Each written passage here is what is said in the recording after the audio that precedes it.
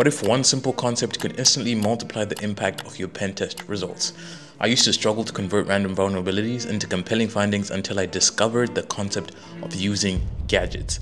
In this video, I'm going to show you how gadgets easily turn low findings into mediums, mediums into highs, and highs into critical, making your pen tests more impactful than ever. To start, I'm going to define the concept. In hacking, a gadget is any piece of functionality that, while not a vulnerability on its own, can be leveraged to amplify or chain with another vulnerability. This definition comes from the GOAT himself, Rhino Raider. Think of gadgets like accelerants. The spark might be XSS or SSRF, but the gadget, that's the gasoline. These could be open redirects, client-side path traversal, which is one of my favorites, soft XSS, or even XSS on subdomains. Things that by themselves aren't the biggest red flag, but in the right hands with the right bug, change absolutely everything. So how does this fit into your hacking methodology, you may ask? Good question. Well, next I'll show you by giving you a real-world example of a web application test I recently did. Before I give you an example though, subscribe to the newsletter. I send out even more in-depth discussions on there and answer questions that I never answer on the channel. Link will be in the description below. Subscribe to the channel as well though. Anyways, moving on. This was a standard web application test and it had multiple tiers of users. These are my favorite because having multiple tiers of users is practically begging you to find privilege escalation issues, which are usually very easy to find. But that wasn't the rabbit hole I went down immediately during this engagement. Early in the assessment, I spotted something minor but interesting. Session cookies that weren't marked HTTP only. The HTTP only flag on session cookies helps prevent client-side scripts like JavaScript from accessing the cookie, mitigating the risk of session theft via attacks such as XSS. Now, if you've been doing this for a while, you know that missing HTTP only is one of those things that doesn't actually get fixed if you report it. What? Bro, what are you talking about, man? You should report it though, but it's just a missing security control. I made note of it, then moved on. Nothing to see here, at least yet. This led me to the next phase of my pen test, which was mapping the application, throwing payloads around, basic hygiene stuff. You know the drill.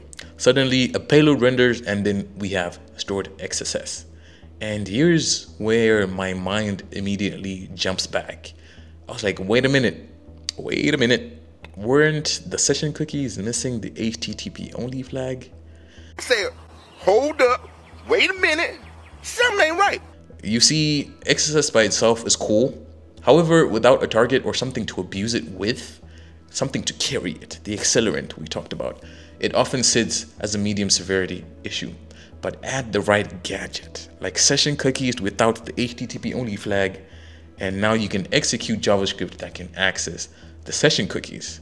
And what do you do with JavaScript that can access session cookies? Good question. We steal sessions.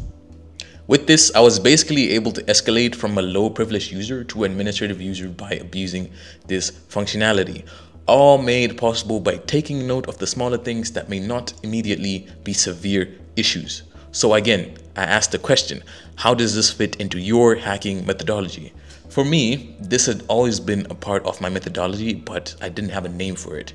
I should take note of the smaller things, potentially use them later, right? Everyone should be learning how to do that. But putting a definition to the concept and being more mindful about it changed the entire game for me. Adding conceptual gadgets to my list of test cases and keeping track of them helps me track my progress better.